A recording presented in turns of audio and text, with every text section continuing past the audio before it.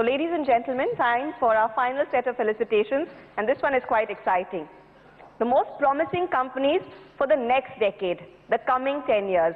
ऐसी कंपनियां जिनकी मुट्ठी में बंद है कल के भारत की तकदीर.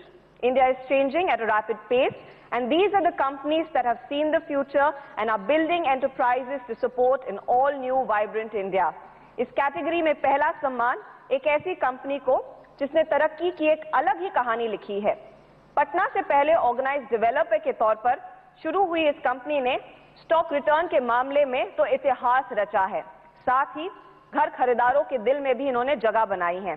इस कंपनी ने पिछले 10 सालों में निवेशकों को 24,000%, जी हां 24,000% के रिटर्न्स दिए हैं स्टॉक मार्केट में. ये कंपनी है आशियाना हाउसिंग. मैं बुलाना चाहूंगी आशियाना हाउसिंग के एमडी मिस्टर विशाल गुप्ता को.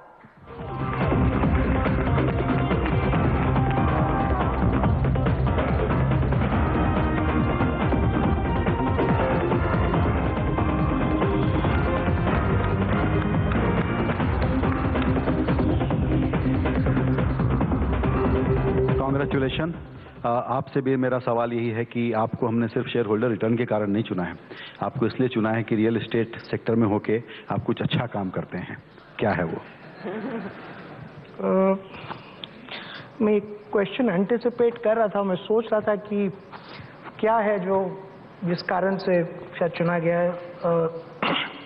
मेरा मानना है कि हम बहुत मन से और बहुत सच्चे दिल से कस्टमर की परवाह करते हैं और अपने एम्प्लॉयज़ की परवाह करते हैं, देश की परवाह करते हैं. I think that has made the difference. Thank you और बहुत बहुत बधाई आप दोनों को. Thank you. मैं इस ऑडियंस को ये भी बता दूं कि आशियाना housing is known for its senior citizen projects which are widely known across India and quite popular as well. So congratulations again team Ashiana.